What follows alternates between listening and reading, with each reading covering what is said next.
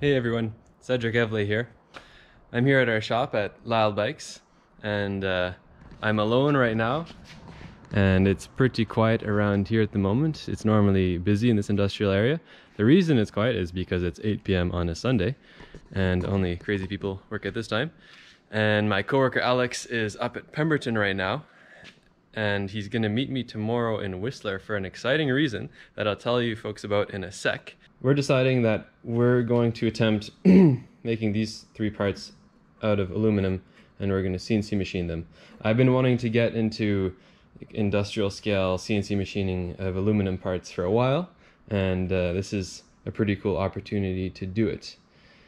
We already have been CNC machining some of the parts of the Supre Drive. So for example, the two lower pulleys here are out of plastic, out of acetal. We've been CNC machining those ourselves. There's also a part in the hydraulic damper of the chain tensioner that we CNC machine ourselves, and I've been doing that with this little Pocket CNC desktop mill. But for aluminum parts, this machine would be way too slow, and it doesn't automatically change tools, so and it doesn't have a coolant system. So for aluminum, yeah, we definitely want to have a bigger, like proper industrial CNC machine. And fortunately, we're in an industrial space where we have three-phase electric power, so we can have a proper industrial CNC machine. And our thinking is to plop one right here in this space. And back to what I was mentioning earlier about meeting Alex in Whistler, it's that we are going to go to North Shore Billet to pick up a Haas DT-1 CNC mill from them, and we're super excited about it. So just today I went and picked up a trailer that a friend is lending to me. I'm also borrowing our neighbor's pickup truck, so that's what I have just around the corner here. I have this huge freaking gigantic turbo diesel dually pickup truck, and then a big 3-axle trailer out back. So I'm gonna be driving this thing onto a boat, and then over to the other side of Howe Sound, and then up the Sea to Sky Highway to Whistler to North Shore Billet. I'll be doing that tomorrow, and I'll take you folks along for the journey. We are going to get a CNC machine on the back of that thing. But first, before we go on that adventure, there's a couple additional points that I want to make. I just remembered. One of them is that the Supre Drive does currently have a bunch of parts that are CNC machined out of aluminum, and it's just that those are all made by CNC machine shops, local CNC machine shops in coastal BC. And one of them, for example, is JS Foster. They've been making some great quality parts. Another is North Shore Billet themselves. They've been making the derailleur links and also the idler pulley. And the thing is, especially for these three parts, the cost would be quite high to CNC machine those. I mean, the cost is already high for these derailleur links. And so we're hoping that if we start doing some CNC machining in-house, that we can keep our costs down, and especially long term, it'll minimize costs, and that way we can offer the Supre Drive parts for the best price possible for you folks. So far I'm in Squamish. I successfully drove a giant truck on a boat, and now I'm getting some gas. And getting a lot of respect for the people who drive gigantic trucks. It's pretty tricky. Onward to Whistler. All right, we're here at North Shore Billet, and there's Alex. Alex, say hi to everybody. And this is the Haas DT-1 that we're getting. This is it's a 3-axis CNC mill, but it's meant for going really fast. And that's part of why it's smaller than some other big CNC mills. And it's got this 4th-axis rotary, so the thing can rotate that way. So it's effectively a 4-axis machine. And then there's a big tool changer up there, and there's a whole coolant system. And yeah, we're here. We got the trailer and the truck all ready to go. We're just trying to line up a forklift to load it. And yeah, it's freaking exciting. Like, look at this thing.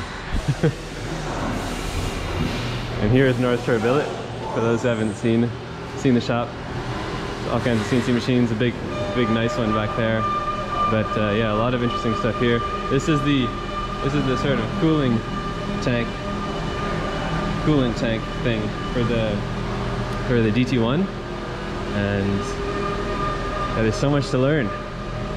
Super exciting.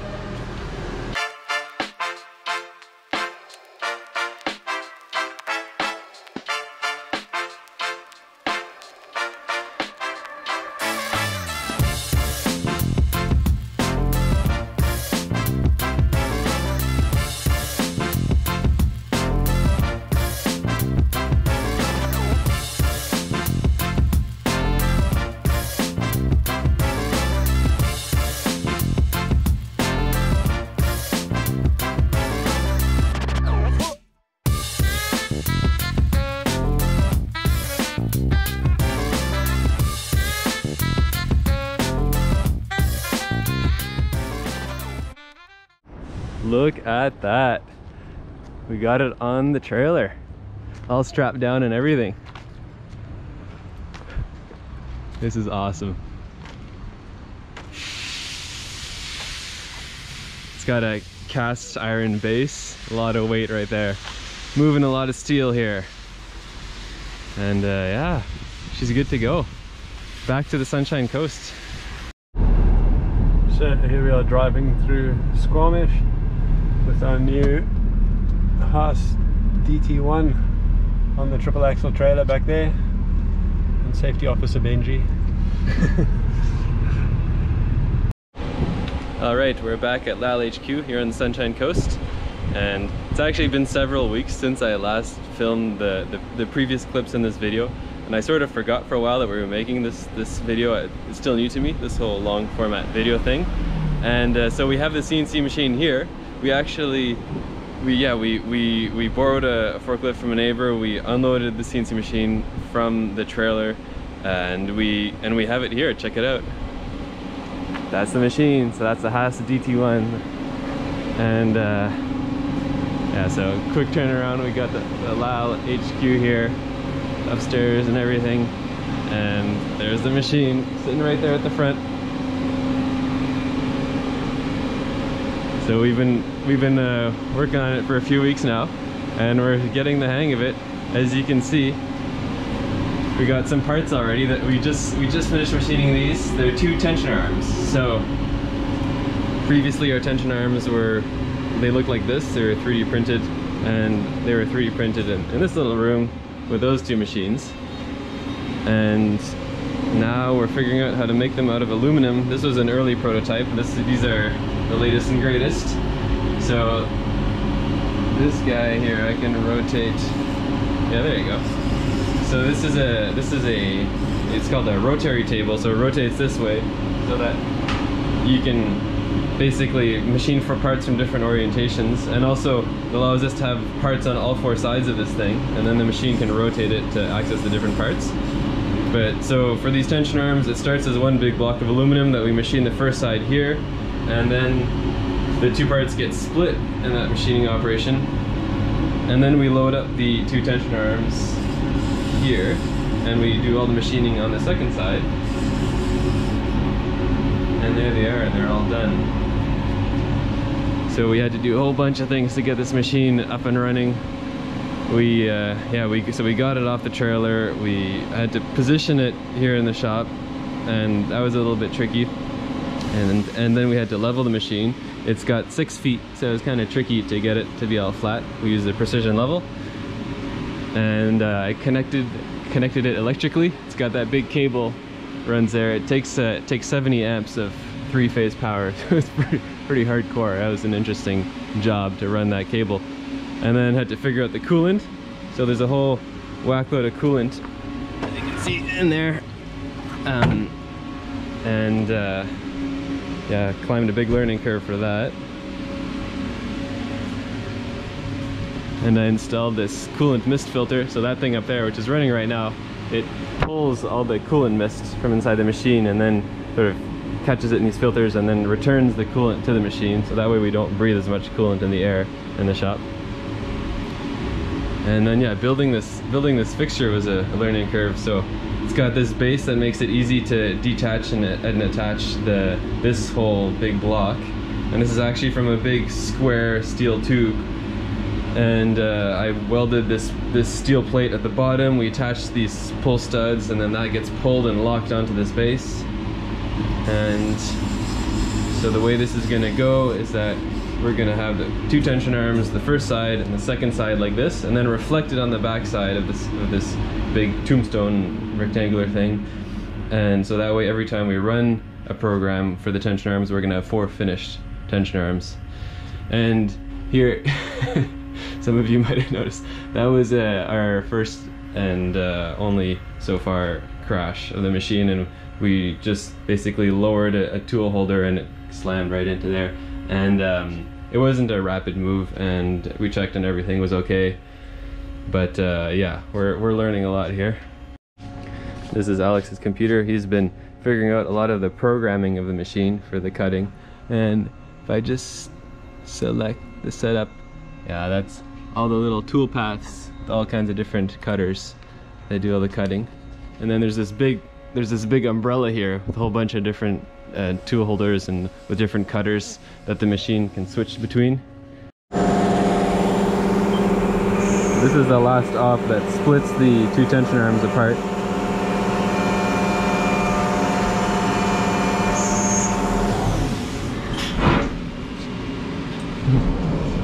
Pretty quick.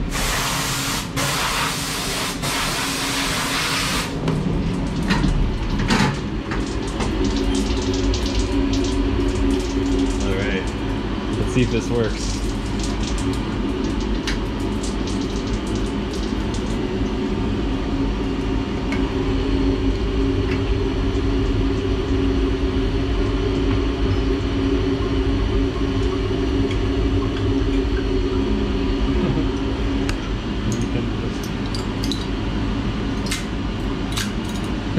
Cool.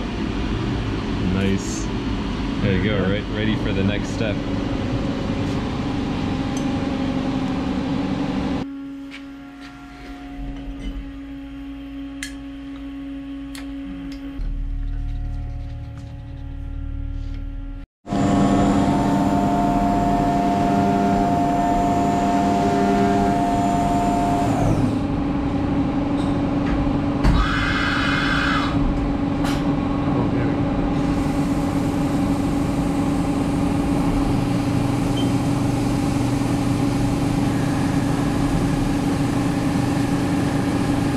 So that's a slitting saw now that's cutting the cable channel on the tension arm using a 2mm wide channel.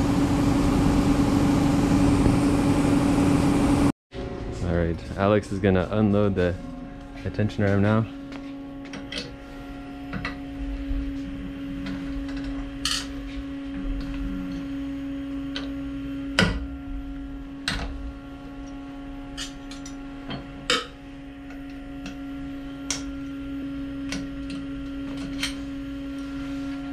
Alright, moment of truth.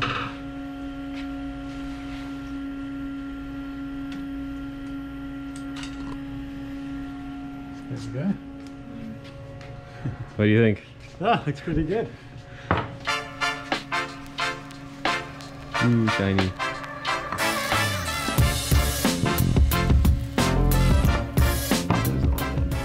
Yeah, so this is V1.